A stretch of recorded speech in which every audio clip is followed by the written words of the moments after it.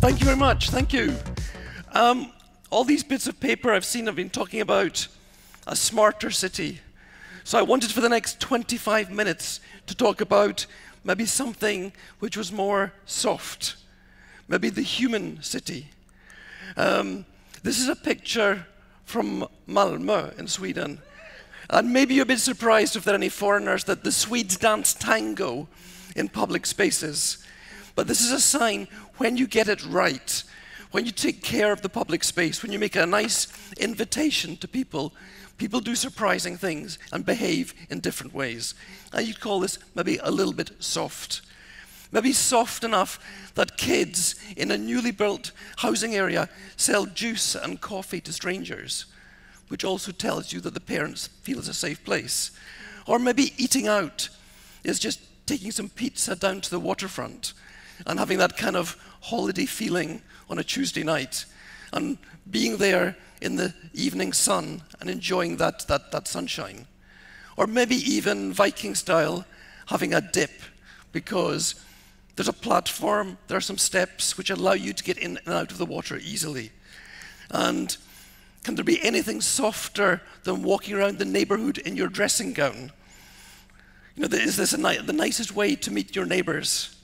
And maybe what impresses me even more, when people go for their little morning swim in their dressing gown, climbing into the water, they leave the door open, like they were living on a village in the countryside, because the cat has to come in and out. And in this way, we could maybe say that neighborhood is not just a place, it's also a state of mind. And we have to think about what makes a place, what makes us behave in different ways. Now, some of you are thinking, oh, how very cute, dancing tango, walking around in your dressing gown. We actually have some serious shit to deal with. I think this girl needs no introduction, but what she's talking about is actually becoming more and more relevant. These 1 in 200 year floods are coming every other year. And so climate change is actually beginning to hit us in a serious way, as is this epidemic of obesity. And even in healthy Scandinavia, we're seeing these patterns of health, which of course is not just about appearance, it affects heart disease, diabetes, very expensive diseases to deal with in a country with a public health system and a welfare state. And in the same way, maybe the most ironic, as we live in cities, that people are more and more lonely, and this epidemic of loneliness is maybe the saddest aspect of city life. And everybody's stuck in traffic. Perhaps we can recognize there's a connection between the planning system, which separates zones into these different functional areas, which is connected to congestion, because we constantly have to travel to get back and forward just to have a functioning normal life. And we can also talk about the loneliness, the frustration of these little divorce boxes in the suburbs, living somewhere where you can't just go for a walk to do something nice. And then urbanization, this sexy new smart city, but so many people are rather threatened by that. They don't want a skyscraper at the bottom of their garden. They don't recognize this as being their dream of how they want to live. And I can feel working with the city, I'm a practitioner, an architect, a planner, that I'm constantly met, both in the public and private sector, this threat of change. This climate change thing, this planet thing is really scary. This urbanization, intensification, densification is actually very scary for a lot of people. And even this thing about being forced to get out of your car and being made to walk and take a bike, all of this seems kind of like, why am I being forced to do all those things? And I wonder if we can turn it around. And if you go back to this idea of neighborhood, like the neighborhood in Malmö, and actually the neighborhood is about relationship. And I don't know if you can say this is a picture of a relationship. It's about people. It's about people connecting to other people, obviously. But it also is about a building that connects to a place, to a street, to a square, to a park. And also it's about people being outdoors, simply being outdoors, connecting to the planet, rather than being inside in a sealed, air-conditioned space, being outside, connecting with the planet. So we see a series of relationships about place, people, and planet. And if we can rethink these relationships, that rather than this thing about the planet being a threatening thing, a scary thing, that actually we can be kind of friends with the planet in little baby steps, that urbanization, that actually living locally could be quite an attractive thing if we can have more useful things locally. And even this business of getting about, mobility can be connected to social mobility and actually improve our lives.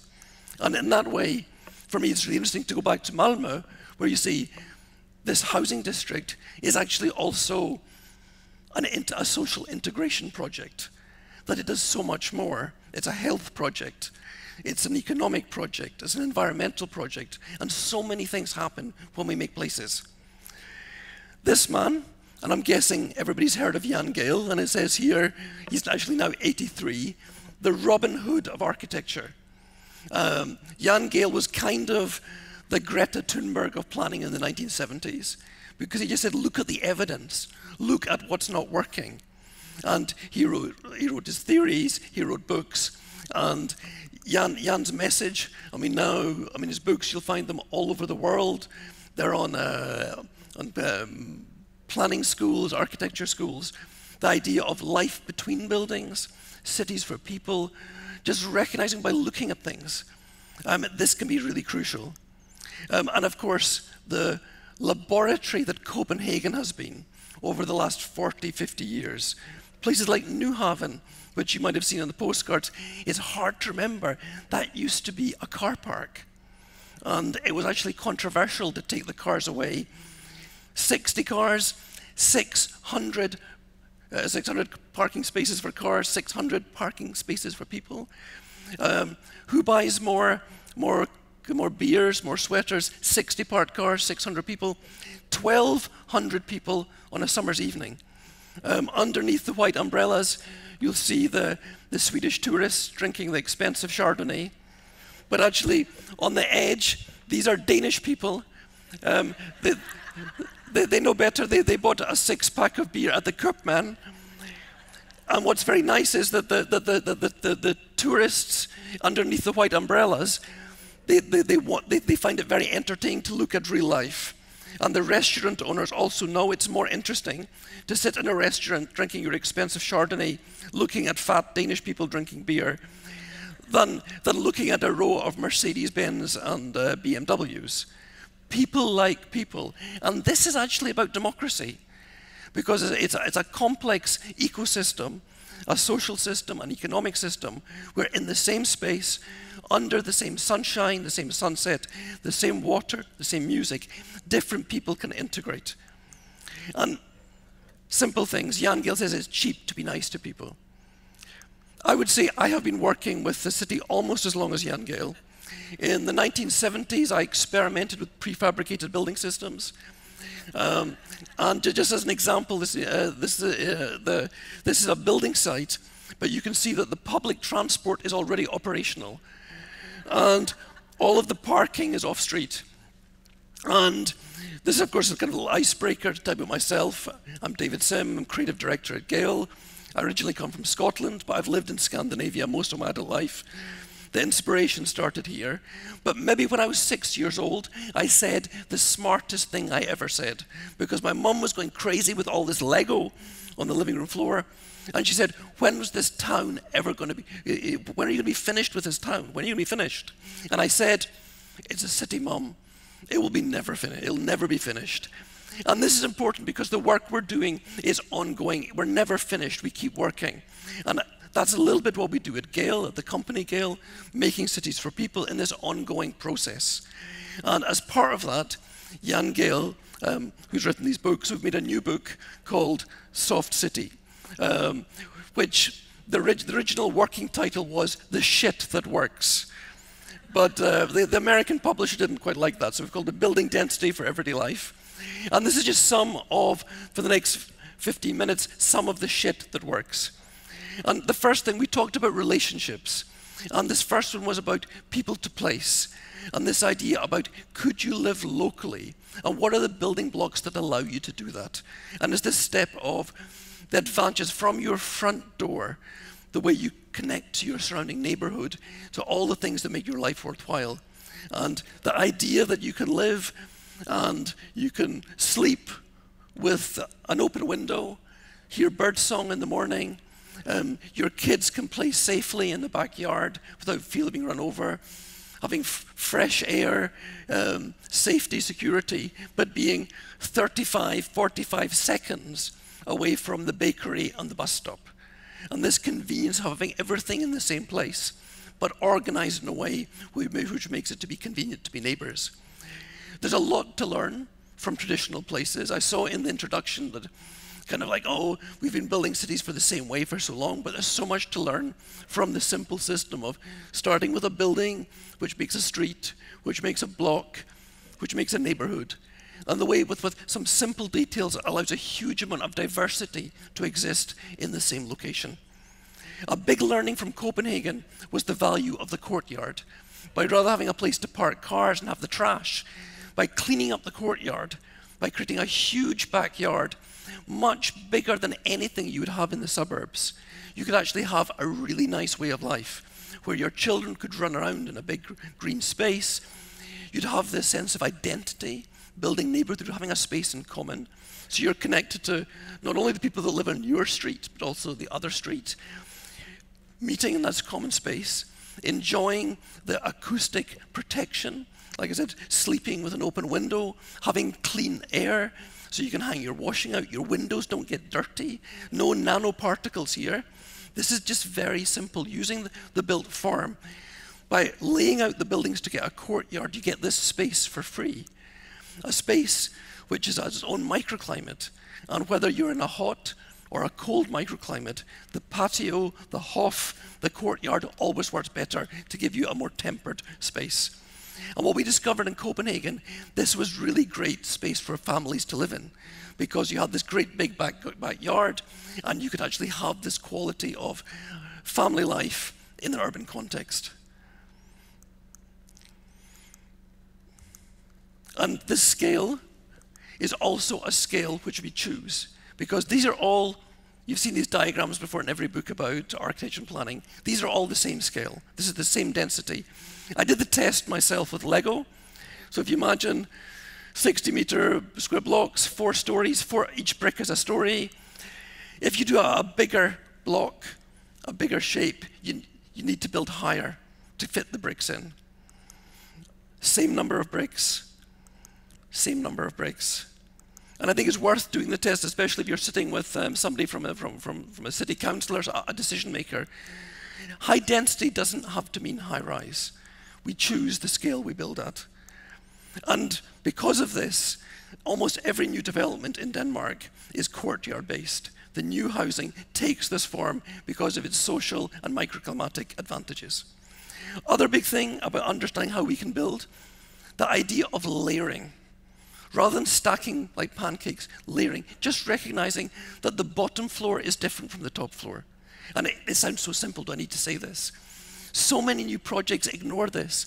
The advantage of being able to see in, walk straight in, the fact the ground floor can have a different, bigger dimension than the rest, the fact the top floor can be different, it can have a different shape, a different volume, different light, different inside-outside spaces, and the luxury of living with nobody above you. One of the things we were told, that developers said people don't like to live on the ground floor. You can't sell ground floor apartments. We discovered there's a lot more you can put on the ground floor than just shops. And one of the key things in Copenhagen is if you take care of the edge zone, 1.5 meters, 2 meters at the front, 1 meter at the back, you create a little front or back garden, you create a huge value in living in the ground floor. So for families, it's like having your own little house in the middle of the city. And we're seeing now a premium of people paying maybe 20, 25% more just for the privilege of having this ground floor access. It's easy to have your pram, your pet, walk in, walk out. Very, very simple thing, but it makes urban living attractive. And in the same way, it's great to live with this big sky when you've got There's, no tall buildings. I always feel like, the tower is like somebody standing up in the cinema, blocking the view, blocking the sky, blocking the sunset. 20–25% can live in the penthouse with that luxury. And we can build buildings which really express these simple things. Shops and restaurants on the ground floor, workspaces maybe in the middle, and real homes on the top. And one of the things, as we talk about densifying cities, it doesn't have to be a choice that we have to go from this all the way to this. There is this missing middle, this scale which allows us a more human scale, which gives us all of these possibilities. And somehow, there's the idea of fulfilling that dream of how do you want to live?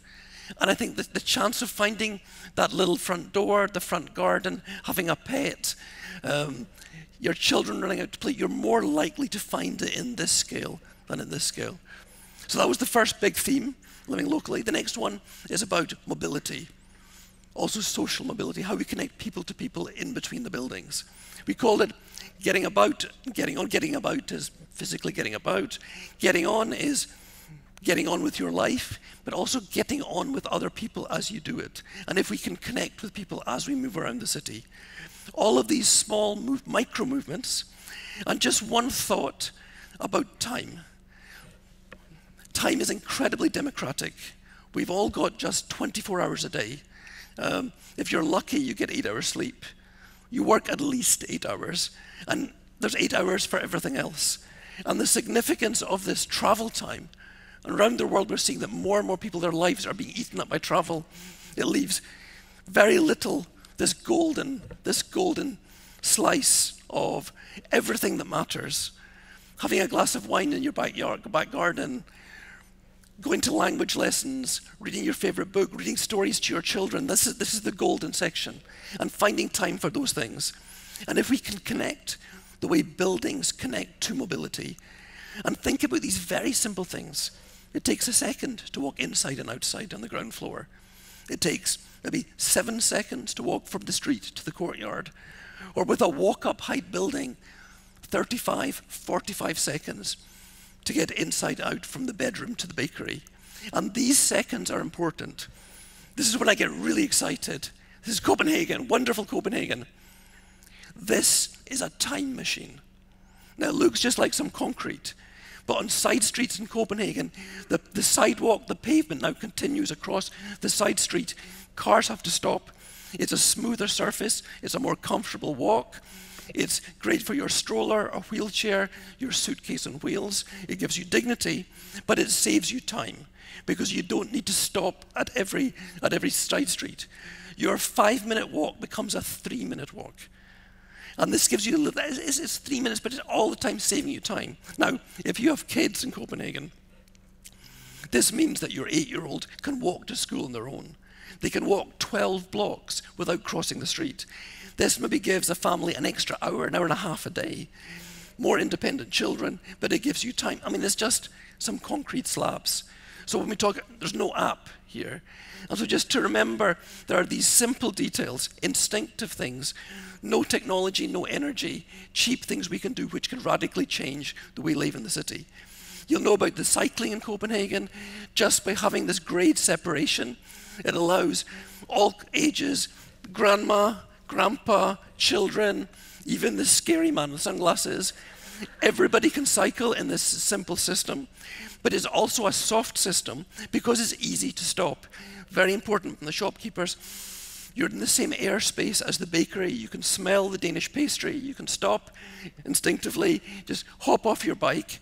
And this actually connects the business of mobility to economy.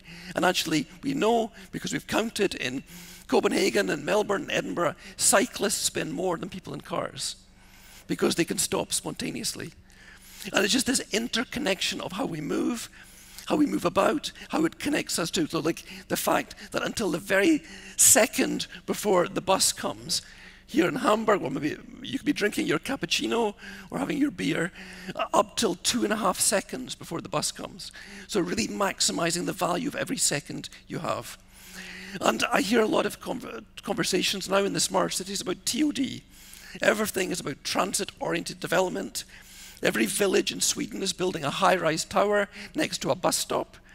And what this does, it connects you very efficiently to somewhere else.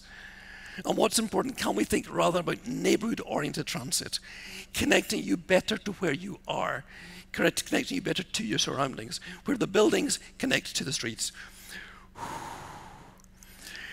Third theme, last theme. There's a wonderful expression, and for the non-Scandinavians, which in Swedish and Danish language, which is something like, there's no such thing as bad weather, only the wrong clothes. And this is this idea, can we live with the weather? And I think if you want to understand about climate change, move to Scandinavia, because we have climate change all the time. And it's just this idea, can we become friends with the weather? How do we do that? Are there the small little things, the equivalent of dressing for the weather? Well, we can actually build our own weather. I talked about the courtyard, creating a microclimate. The shape of the roof can deflect the wind, let the sun in, by having a layout of streets which stops the wind. Simple things we can do. This is Malmö again. Sunbathing in February. No energy, no app. This is a wall. It's as simple as that. This simple detail completely, it means that your life in Malmö is transformed to Saint-Tropez, almost. And in the same way, this is Lund, just down the road, in the medieval center. It's so they were so smart 500-600 years ago, building this sun trap in the corner of the square, and the city's now built sun loungers, because you can lie in the sun as if you're in the south of France. Even more impressive is, even when there's snow on the ground, you can also, we can build our own weather. The shape of a window that connects you to the outside, that you can see the time of day, the sky, the middle ground, the buildings around you, the lights coming on, the leaves and the trees, down to the ground where the life is. The shape of a window can connect you to where you are. And this dimension of this human scale of this 3, 4, 5, 6 stories allows us to do all of these things with natural light and natural ventilation. Simple technology, open a window, protection from the rain. When you go on a holiday to Barcelona, you'll have seen these amazing shutters. You know, they fold up, there's 8 little pieces, the louvers, which you can adjust. One window has 240,000 different permutations for changing the light condition, the ventilation condition, the acoustic condition. 240,000 permutations. It's so instinctive. Your granny can use it. You don't need an app. Really simple things already exist. And now, as it heats up, now in Switzerland, Germany, is creeping up. We need these shutters further north to protect us as climate changes. And the spaces that connect us between inside and out. A very simple one here. This is in France, an extra zone of balcony of loggia. In the winter, it's completely sealed in like a winter garden. In the spring and the autumn, you can open the louvers, and in the summer, you can open up completely. Again, a reinterpretation of a very simple technology. Finally, from Copenhagen, what do you do about this climate change, this flooding? Rather than investing billions of kroner in big concrete pipes under the city, which you use, 5 days a year, much cheaper to convert hard surfaces into soft surfaces. Have parks, more park space, reduce heat island effect, give public benefit with those valuable tax kroner, and make a floodable space that 3 days a year, oh, this is what climate change looks like. How nice. But of course, it makes everyday life in the city much better. A cheaper solution, which gives more benefit. And finally, living with the weather, Swedes dancing tango, Swiss people walking around in their swimming costumes. The Swiss capital of Bern, bankers, politicians, watchmakers, in the middle of the day, walking around the city in their swimming costume because they've learned to swim in their river. And in a city which is now getting 40-degree temperatures in the summer like never before, the fact that they have this amazing swimming facility in the middle of the city, and they made it possible by this, concrete steps with a painted handle. An incredible simple piece of infrastructure which allowed people to use their city in a completely different way. But it also connects them to climate change, because what's swimming already? It's really early in the season. Yeah, climate change. Oh wow, the water's really cold for August. Yeah, the glacier's melting in the mountain. So this fun everyday experience connects people to this bigger picture of what's going on. So soft, these simple, instinctive things. What makes Copenhagen wonderful? Just thinking that people have bikes and prams. In Sao Paulo, it's an invitation to sit down in a public space. And just by making this investment in this kind of urban beach, Sao Paulo, which is one of the most dangerous town centers in the world, with unbelievable drug crime. You've probably heard in science we talk about indicative species. They get very excited when they see a salmon in the River Thames in London because it shows the river's cleaner. If you see a lady with a poodle in Sao Paulo, this tells us it's safe to be downtown. And in the same way, children playing, we solved the drug problem. We discovered that by putting play equipment in public spaces, children came, the parents came, the mothers were the best police. Drug sales went drastically down when there were children present. Simple solutions to big problems. Lonely people in New York, a big table in the cafe. People are choosing actively with the invitation to sit at the big table rather than the small tables. It's a choice of being sociable. Or solving crime in Australia. Instead of having police cars stationed in the centre of town, here in Melbourne, they have flower kiosks, which are open all night to give a sense of safety and security. The flower man becomes the policeman. So all of this soft stuff, think about this as we make smart cities, and remember what Gehl says, it's cheap to be nice to people. Thank you very much.